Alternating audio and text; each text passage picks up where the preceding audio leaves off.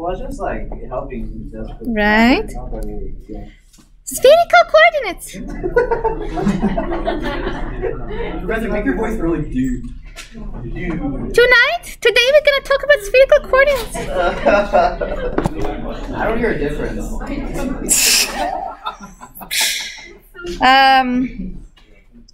Okay, today let's talk about very useful, very useful. Actually, English made my voice lower. In Russian, it's much higher. But English uses these muscles here, so voice changes if you speak different language. For you to know. Oh, I feel that, yeah, because when I speak in Spanish, my voice is higher. Yes. Поэтому давайте начнем урок. Сегодня мы говорим о сферических координатах. You know. That sounds a lot higher. So yes, my Russian is much higher. That's what she just said, her Russian. So look at this joke. It's not only useful, but it's very useful. Right? And then I never seen this before, but Dr. Payam likes the nice jokes, how to memorize things. And these three are actually pretty good because you will get confused between rho, theta. Do you say it phi or phi? Phi. See, there's not a coincidence. There's two versions. In Europe and Asia, we say phi, p, c, not pi, p. In America, it's the only country that decided to change it to pi, phi, and psi. We're not going to do psi in this class, but psi looks like this. And there's also psi, like that. There's also a letter like that. So if you take upper level classes, you'll be introduced to this, this, and this. Yeah, we're already doing those already. Right? 2 out of the 3. Yeah. So you can code both phi and phi, but I will code phi since we're in America. But you see, he does it spherical because in Europe it is phi. So rho will be now radius, not r anymore. Write it down. Theta will be an angle like before, but now it will be one of two angles. The theta angle will be horizontal. That's true, it will be horizontal angle. And then phi, which is phi, is vertical, so it's going to be vertical. I don't know, it's a good joke because it will be a challenge to memorize, so any joke helps, to be honest. Thank you for laughing. This is how it looks like. Something that we did right now with the cylindrical coordinates.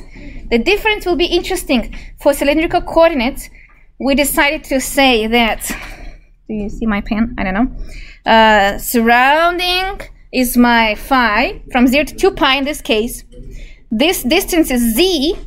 Oh, distance up is z. Distance from the origin is r. Now we're going to change that. We decided to get rid of z and instead use the angle to describe the same thing. So it's going to be looking, so sketch this graph. This is important. Just like what I showed you right now in the animation. This is the point. We need to learn how to describe it differently now. Instead of using z is how high this point is, let's use the triangle. The triangle it's creating, it's going to be a right triangle, blah, blah, blah, and the formula will give us new ways to describe it. And we're going to teach you in a second what are the new ways. So now you need to remember new ways to describing it. Instead of r, we have rho. This is my radius. And now r is still a distance away from the origin. But in cylindrical, it was over here on the floor, in the plane. Now it's in 3D. R became rho. Rho is three-dimensional distance away from the origin. The second angle, theta. Theta is, how did he say horizontal? What was the joke? Horizontal. Horizontal because it is on the floor. How far away this point is, how big angle this point makes with x-axis. That is theta. On the floor. It's not an official way to code, of course, on the floor. While phi is in 3D. Phi is not on the floor. And that's going to be the hardest part to explain you. Phi will introduce the angle that this point, this line, makes in 3D with z coordinate. Let's figure this out.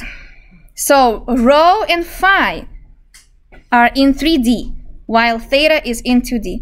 Here's the picture from the book I found, what I was just explaining, but it's the same thing, so just nicer picture. And then also one more thing he's mentioning, rho has a horizontal line inside, so it's horizontal, and phi has a vertical line, so it's vertical. And that's actually pretty cool. I like this idea of memorization. Horizontal, vertical. Pretty cool. Is that the reason for the symbols? They were chosen, usually, it's a good question, phi, sine, theta, chosen for angles. So they chose it in order to represent this thing. But yeah, just we like using it for angles. Now, can you scroll up for a second? Yeah. To the Oh, mnemonic thing? no, the 1, 2, 3. Yeah. So rho, distance from 0 to the point. Theta, angle between. So this one, as you can see, in 2D. That's important. Theta is in 2D, while rho, I'll do like here, 3D, and phi is 3D. Phi is the angle between the point and z-axis, while rho is the distance from 0 to the point. One angle describes the rotation in 2D, like a shadow rotation. Imagine this is, how do you call it, sand clock or sun clock? Sundial. Sundial, right? So this is your sundial. It looks like this stick, right? And then what kind of shadow it makes on the floor tells you, oh, it's 12:05 p.m., right? So exactly, theta idea is the shadow on the floor, while everything else is in 3D. How long is this line, and what's the angle with the z coordinate? Restrictions or constraints. Rho should not be negative. It's a radius after all. Theta is always comes from 0 to 2 pi, unless there are any restrictions. But phi actually goes not to 2 pi. Phi goes from 0 to pi. It's a little bit hard to imagine why. The reason for the last one is because we cannot go more south than the South Pole. From the picture, phi is not going the whole thing like so. It's only going, it's only can go upper part of z. That is from 0 to pi. Because you cannot go more south than the South Pole. That's an interesting way to explain. The property we had before, x squared plus y squared equals r squared, now is going to be x squared plus y squared plus z squared equals not r, rho squared. We have that new property. We're going to be using that quite a lot. This is very handy, much more popular than cylindrical ones, to be honest. Used, more popular. Just like in cylindrical, it is useful because a lot of familiar object can be written elegantly in terms of spherical coordinates. Let's practice. I'm skipping the points and I'm going immediately to some lines and stuff. What is rho equals 3? Very interesting. What is your imagination before I go to math? Think about it. Rho is radius. Only radius is fixed to be 3. Everything else can be flipping around. The shadow on the floor goes around, and then the z goes from 0, the phi goes from 0 to pi. So if everything is keep rotating but radius is fixed, what is that? A sphere. So your imagination should kind of give you a hint. If you don't have good imagination and now you felt jealous that other did, maybe write down that rho is x squared plus y squared plus z squared inside of the square root. It's from this property, right? That is my rho, a square root of all these guys. So that is going to be 3. Well, now if you square, it will be x squared plus y squared plus z squared equals 9. And now you're supposed to know that it is a sphere. What sphere centered at 0, radius 3? Looking good. A sphere. Make sense? So look how fast. Rho equals 3. Who cares about x squared, y squared plus z squared? Too much writing. Rho equals 3, done. What if I fix the angle instead? What if... Oh. I don't have it here. Okay, fine. Example 2. What if I fix theta? So one of the angles is fixed. Everything else is free. So again, if I just give you this, that means everything else can be anything you want.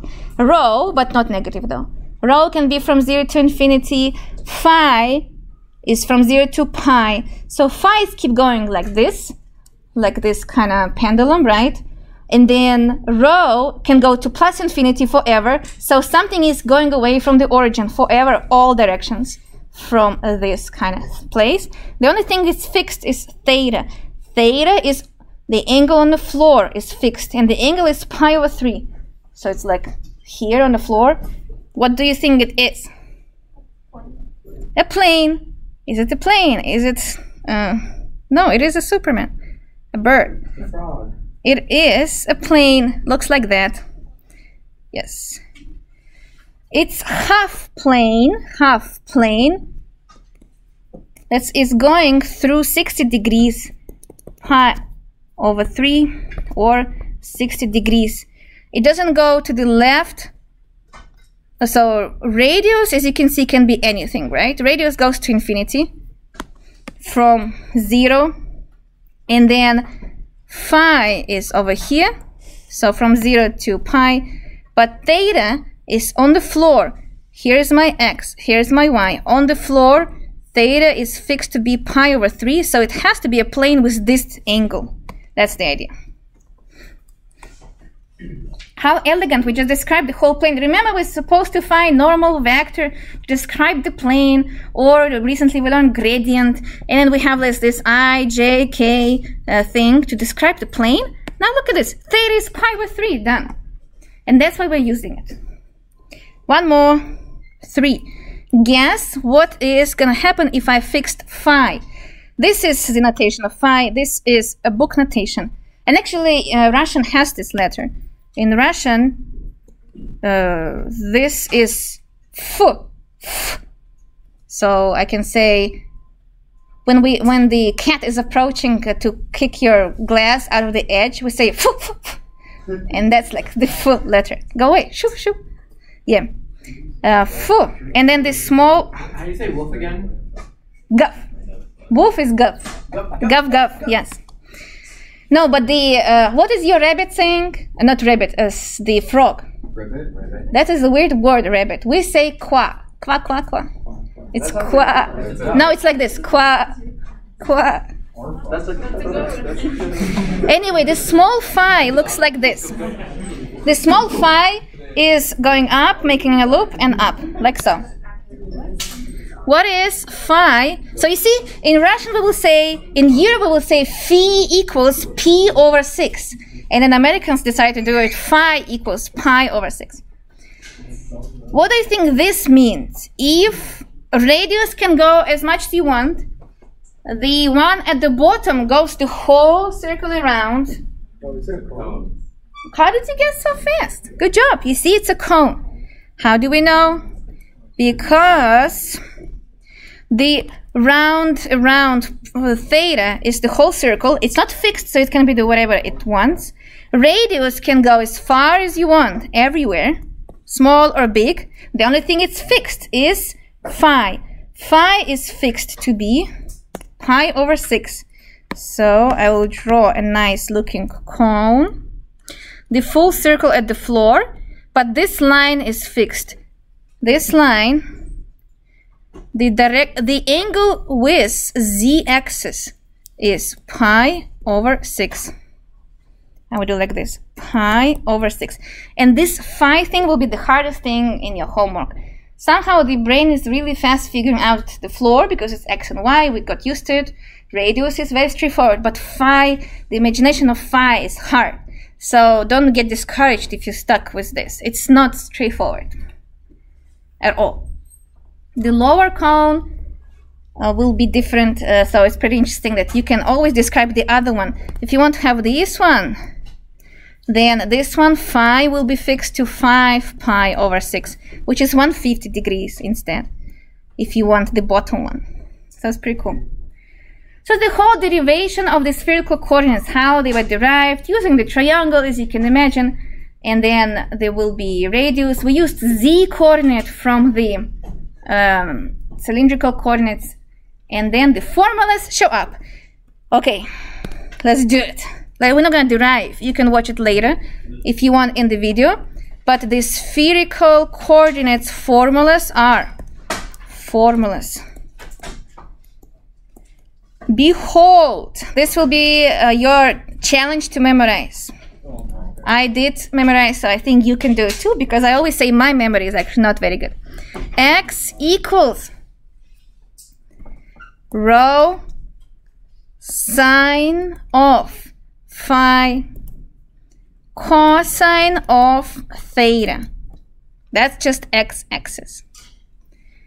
Y-axis is rho, so just like r sine, r cosine, but now x is still r cosine, as you can see. Just times sine is additional. Y will be still rho times sine. That's kind of the same we had in spherical, r cosine, r sine. But this sine phi showed up extra. Finally, z used to be z. Z used to be height, but now we're using a right triangle to express z in terms of the angles. Using Pythagorean theorem, as always, z will be the shortest one, rho cosine phi. Either you understand how it was derived from the triangle or you memorize it. So, mnemonically, you're using right triangle if you want. So, let me show you, I guess, the triangle at least, so maybe you have chances to make it easier. Just a second, let me do this. The triangle, this is the point you try to describe. This is your R from cylindrical, this is your Z from cylindrical. And now we have new thing added. R, now instead of R, the floor, we have this radius, which is called rho. See the difference? R used to be the radius in 2D. Rho is the radius in 3D. The distance from the origin on the spherical rotation. Phi is this angle. So these formulas are coming from this triangle. If you calculate what cosine phi is z over rho, and then sine phi is r over rho. And then using SOHCAHTOA gives you z equals the formula.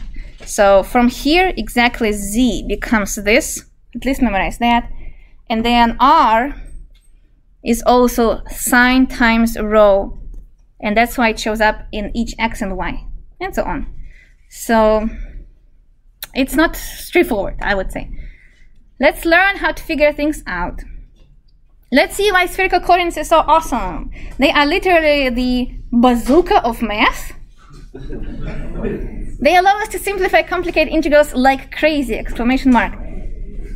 But that's true, even I know that spherical are popular. They are used to describe spheres and cones.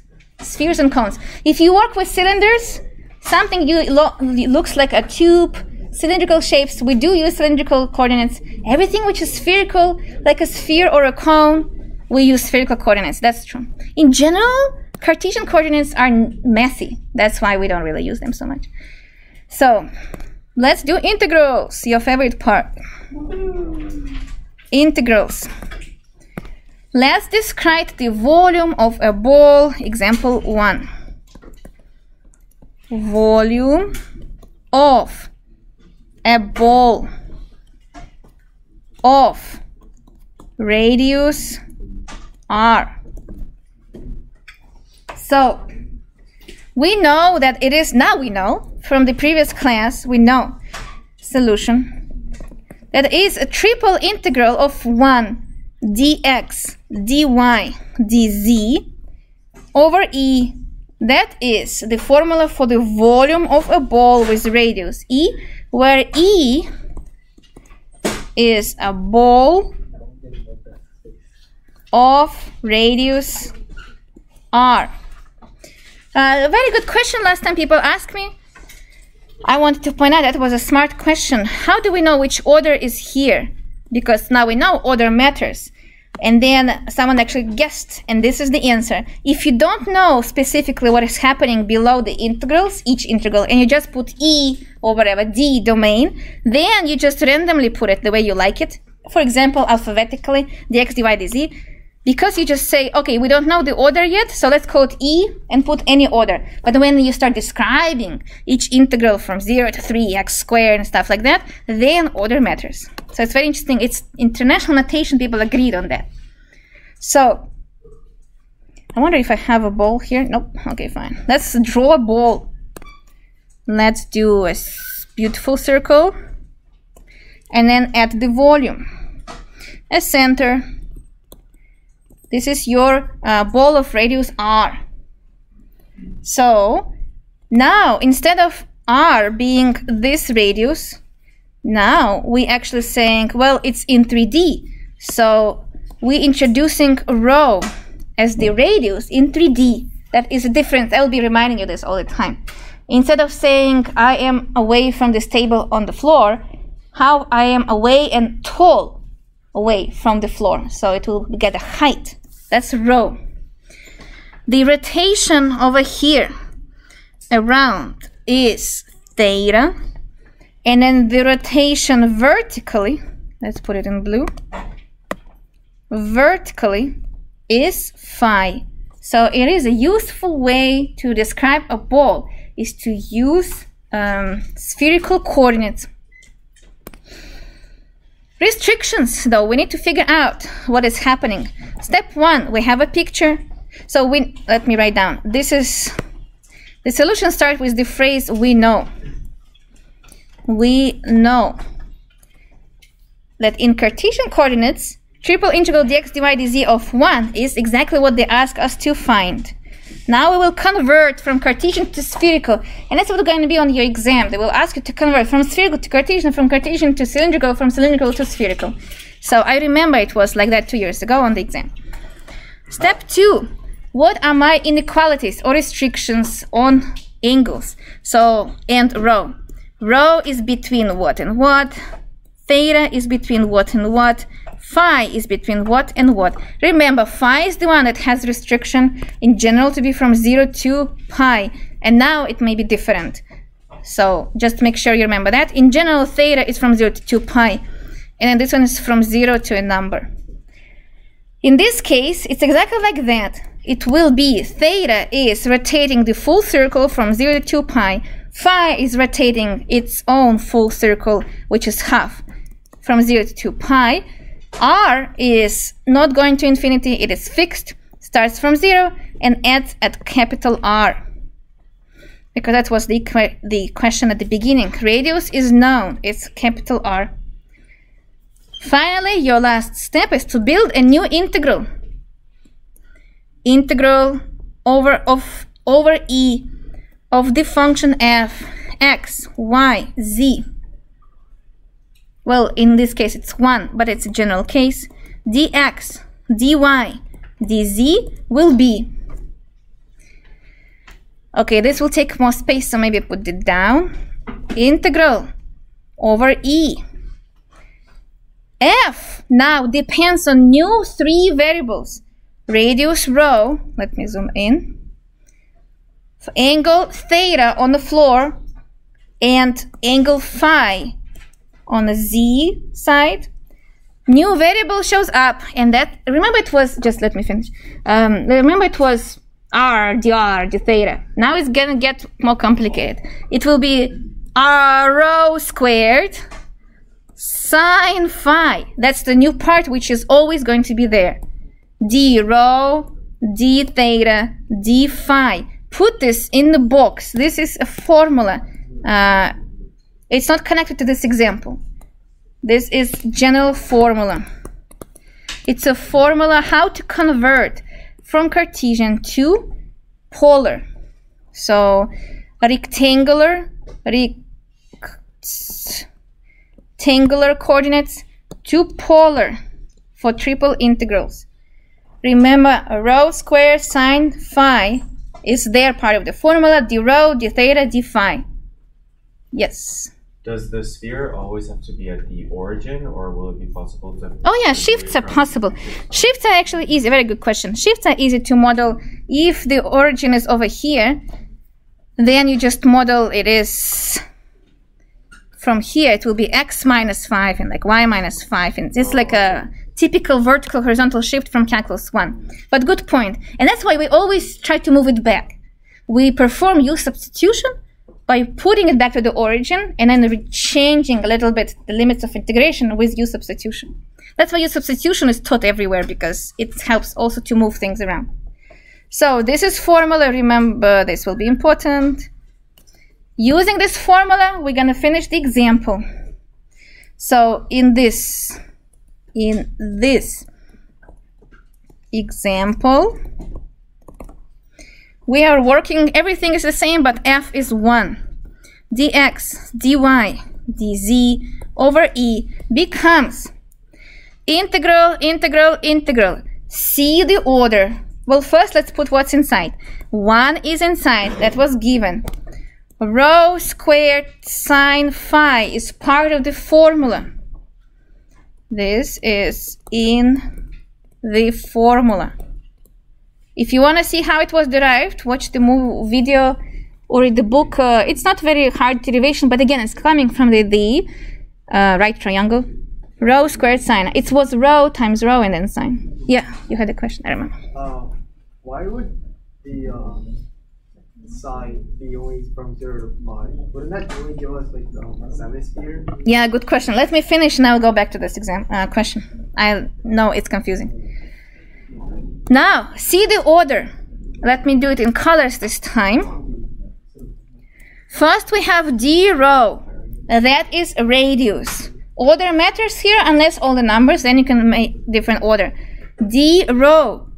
Rho is from 0 to r. That's how much the radius changes in 3D.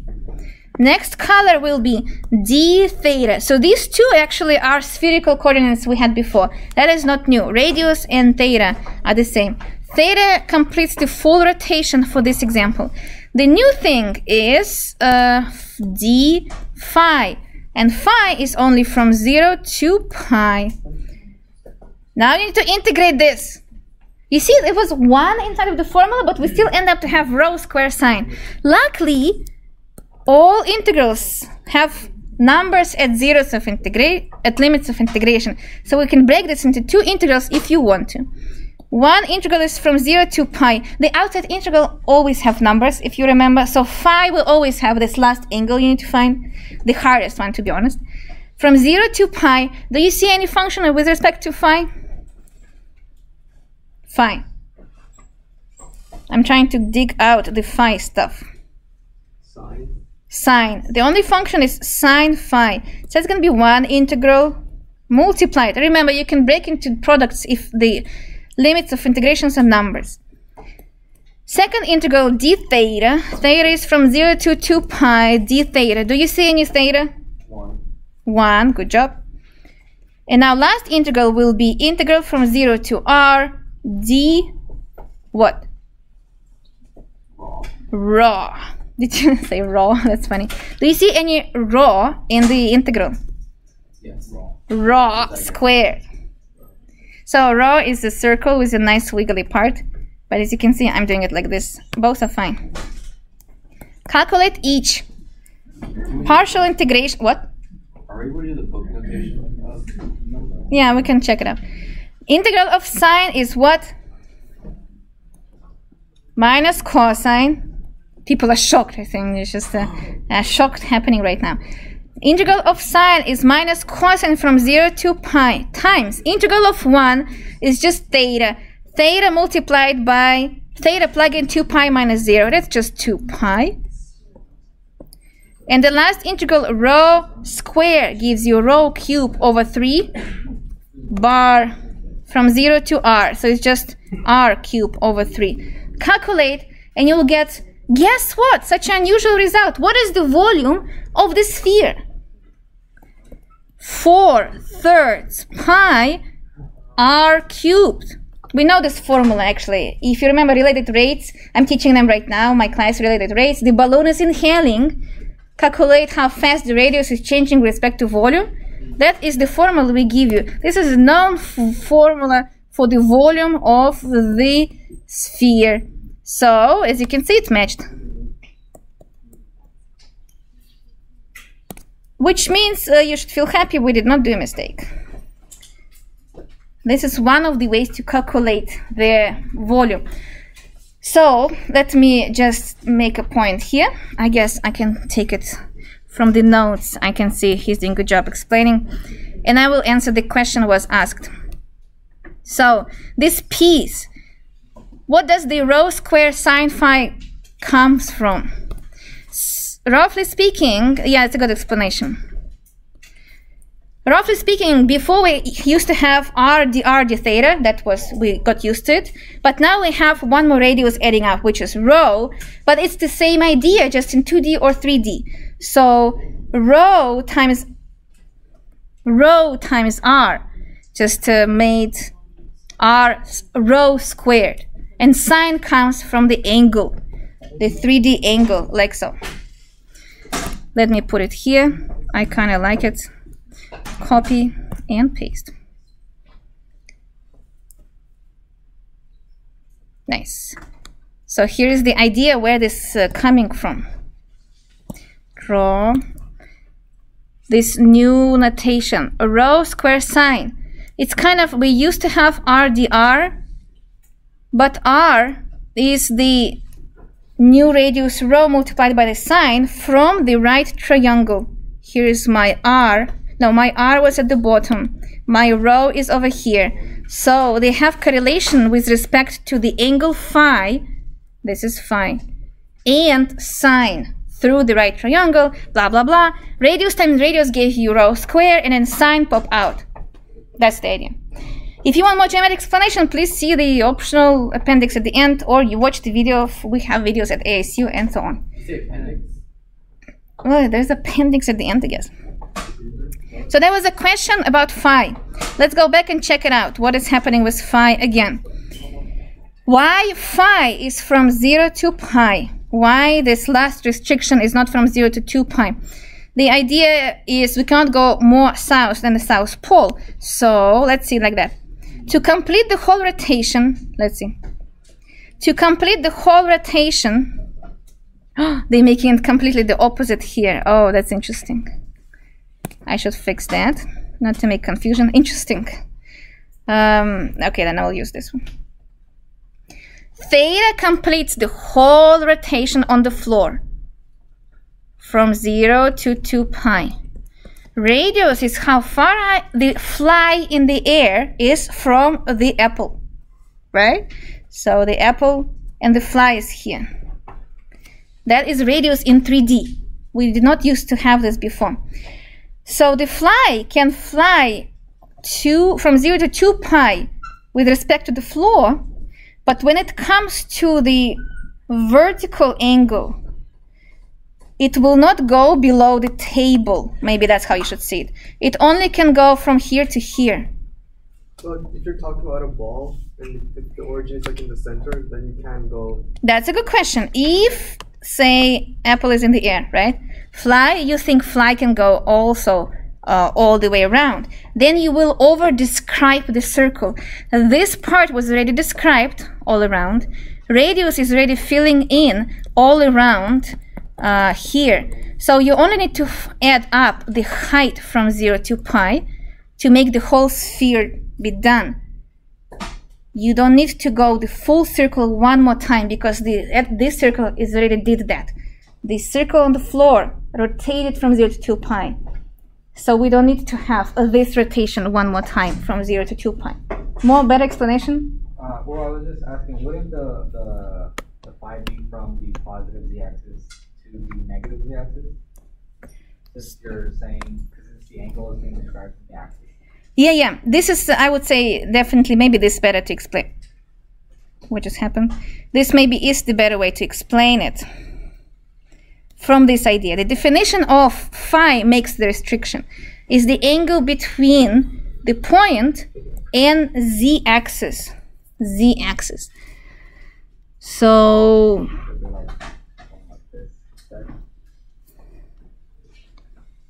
and z-axis. What if your point is at a negative z? How would you? What would be the angle then? Wouldn't you need a negative angle for that? I mean, not negative angle, but like. Let me show you this way. From like the z-axis, then you start going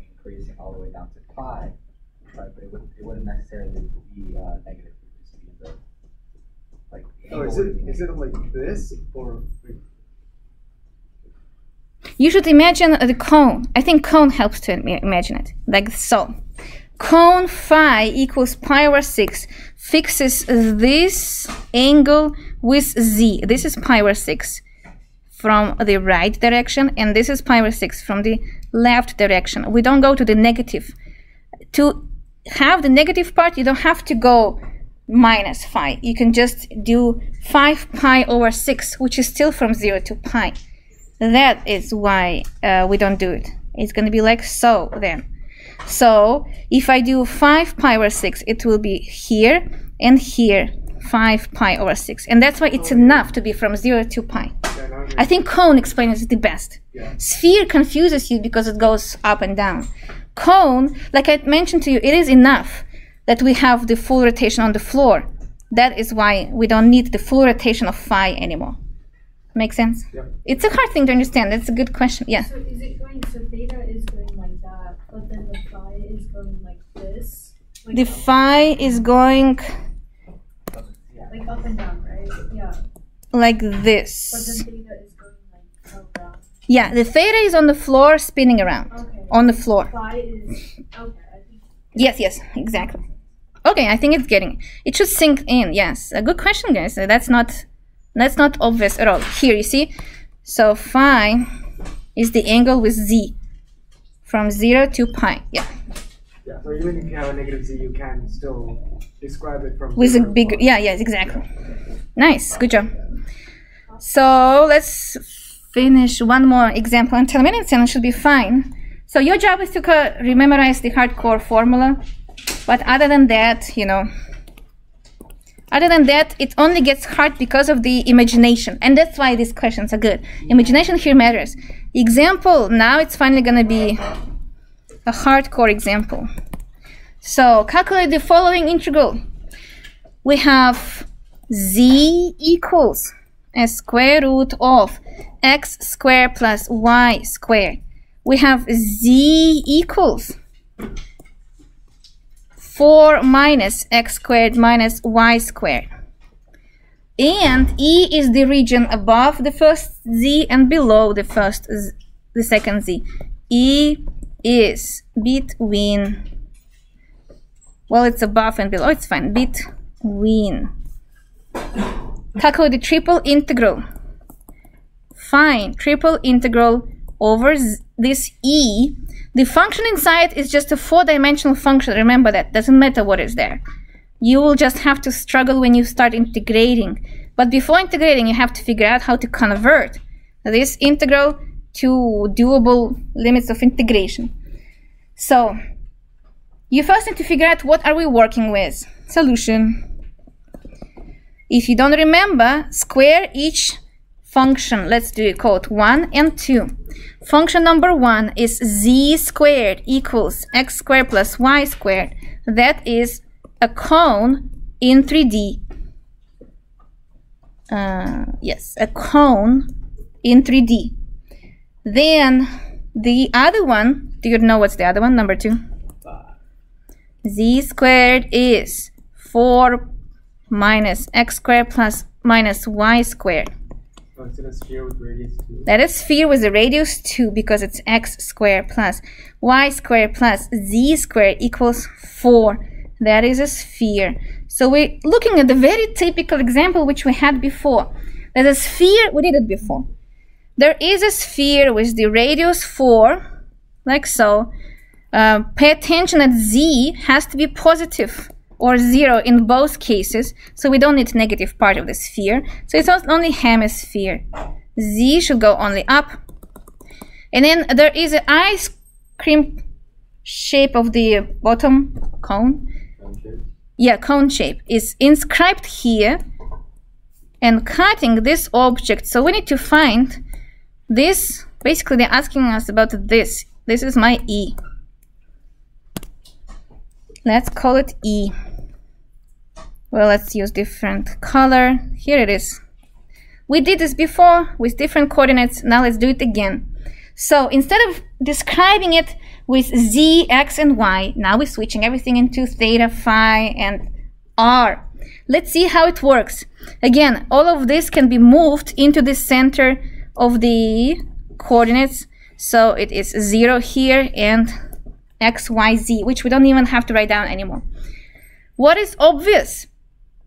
This, by the definition, okay, I'm zooming in. This, by the definition, let me choose color here. This is called rho. This will be rho, comma. Second one is theta. Theta is the full rotation. In this case, it's full rotation. Theta is rotation around theta, comma. And finally, the rotation happening between this point and z-axis is phi, phi. And now our job is to see how far do they go. So rho is 2 because the radius of the sphere is 2. Phi, very interesting to figure out what phi is doing. Theta, I think, is the obvious one. So let's see. Step 1, make a picture. Step 2, inequalities or restrictions. Since we have z equals, okay, definitely it's glitching. Let me restart it. Close. Start. What do you think phi is from the picture? What is your guess? Phi. Phi. So theta, what do you think theta is? 0 to 2 pi. The full rotation on the floor creates the whole ice cream cone. What do you think r is? Not r, rho. From 0 to 2. Phi is the complicated one and it's always going to be. So let's see how to figure that out. Z is a square root of x squared plus x. No, it didn't make it better, surprisingly. X squared plus y squared equals r.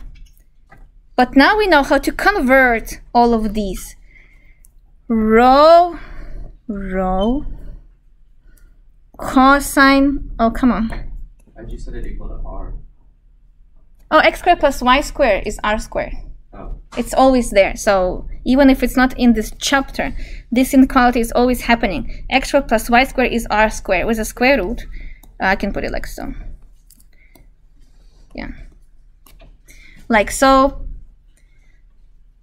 Okay, I already can see that my tablet wants the class to be done, to be honest. So let me do it this way. I will give you the answer that phi is pi over 4. You think about it, and then on Friday we will prove it.